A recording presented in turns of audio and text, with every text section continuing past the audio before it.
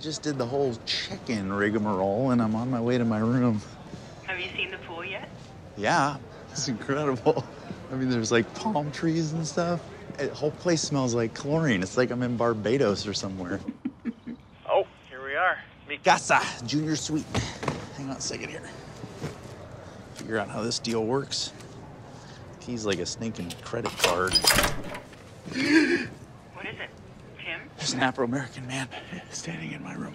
What's he doing? He's smiling at me.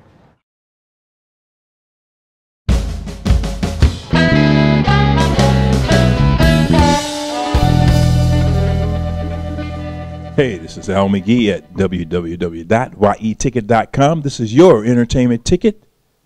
I'm a critic, and I criticize. Yeah, well, the movie I'm going to criticize today and talk about right now is called Cedar Rapids. Oh, wow. You know, actually, this is a very funny film. This film stars Ed Helms, you know, from The Office, John C. Reilly, hey, you know, funny man. Anne Hesh, she's beautiful. She's cute, and she can act. Isaiah Whitlock Jr., come on now. You remember who he's from, who he is. This guy is funny, too. In this film, he's really good. And Sigourney Weaver, whew, beautiful, even though she's a little older now, you know, from the Aliens days, you know, things like that, Gorillas in the Mist, but she's still very good as an actress and still looks good. Well, what is this film about, which is directed by Miguel Arteta? You know, Miguel, he also directed Youth in Revolt. Hey, I enjoyed that film. A lot of people did not, but I really enjoyed it. The Good Girl. He also directed a lot of television episodes like Ugly Betty, 6 Feet Under, you know, The Office. Look at that connection. You see that connection? All right. Well, Tim Lippy, which is played by Ed Helms, he's a 34-year-old bachelor. But he's making love to a particular person, his 6th grade teacher. And that's the only person he ever made love to in his life, his 6th grade teacher. No, he didn't make love to her while he was in his 6th grade, when he became an adult. And, you know, they really having a good time, and he enjoys it. And the 6th grade teacher's played by Sigourney Weaver. But now Lippy, he's never been out of his hometown. In fact, the home he lives in is the home he was born in. So he never did anything. He's an insurance salesman. And that's all he does. He sells insurance, makes love to a 6th grade teacher, and that's it. In fact, that's the most deviant thing he's doing is making love to a 6th grade teacher. But now he has to go to this insurance convention in Cedar Rapids. That's where he meets, you know, John C. Reilly and Anne Hesh and Isaiah Whitlock and, you know, other people there, this has turned out to be funny. He meets this prostitute. She get him blasted, takes him to some hillbilly party. Oh, wait till you see that scene. That scene is funny. And, of course, he gets, you know, with John C. Reilly and Isaiah Whitlock. You know, when he first meet Isaiah, he was very uncomfortable with, African-American. But, you know, that cools down. And that was a funny scene, too. John C. Reilly, he's a nice guy in this film. He's not outrageously like a clown. He's like a real human being. Look at him. He's like a little spider monkey. Let's go, Joe! Ha-ha! Leaving him in the dust! Reach it! Timbo, you got a death wish, pal? Because you're about roughly 20 feet off the ground right now. Take a look.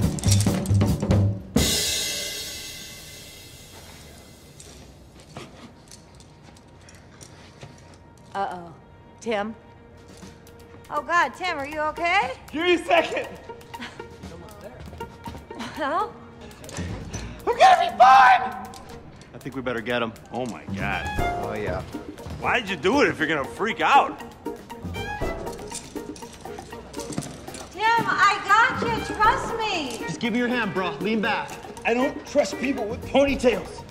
Come on, man. Give me your hand. Let's do this. I'm not extreme like you. Tim! Oh, my God! In fact, that's why I enjoyed this film. These are real human beings. These are not clowns or people who are totally outrageous. And, you know, there are not, I didn't really see any little, fart jokes and things like that, body fluid jokes, except for one. And this is a good film. In fact, I was rooting for John Lippy to win the situation that he was in. The situation was he did not understand people. He didn't know how the world works because he was in his own little envelope all his life. Like I say, he's never been on a plane before until he went to Cedar Rapids. He'd never been out of town. When he got to the rent-a-car place, he got excited about a small little Chevy that he rented. He was excited, and it was red. Come on. that was funny. Cedar Rapids is a great film about real human beings, about real people, three-dimensional characters, and the cast is what I really enjoyed. This is a great cast that they put together. They did some great ensemble work, and they really worked well with each other. Cedar Rapids was a good film. I'm giving this an A-. Yeah, grade A-. And, when it gets to your town, whatever it gets to, go see this film. This is one of the real films I've seen this year. I've been seeing some other films that really haven't been that good this year so far, but this is a very good film, Cedar Rapids. Hey, I'm very good because I'm Al McGee. Keep getting us at www.yeticket.com, your entertainment ticket. Keep watching us every day and the day after. I never wanted to go to Cedar Rapids, though, in real life. Was there, but after I saw this, who knows? Cedar Rapids, the movie. Watch it. It's good to know you, bro. Hey, wait up for me, wait. Brienne, what are you doing? Brienne, get back here. Who are you? I'm friends with that dude. You're friends with Timbo? Yes. I'm his best friend. Get in there. Move! Hit it, Radical. You guys! Oh, You know her? yeah, you know me. Yes, I do. Because she's like, he's my friend. I was like, yeah, he's my friend. Get in the van. What are we doing here? Timbo, what the hell happened back there? No, I was on the floor getting kicked, and then I looked up, and Ronald was like talking like a ghetto person. He was. I don't like to brag, but I do a pretty convincing Omar from the HBO program The Wire. At least those crackers back yonder seem to buy it. I love it! Crackers! That's exactly like they say in Radical. Put him up! Classic Radical. Watch this guy. He's got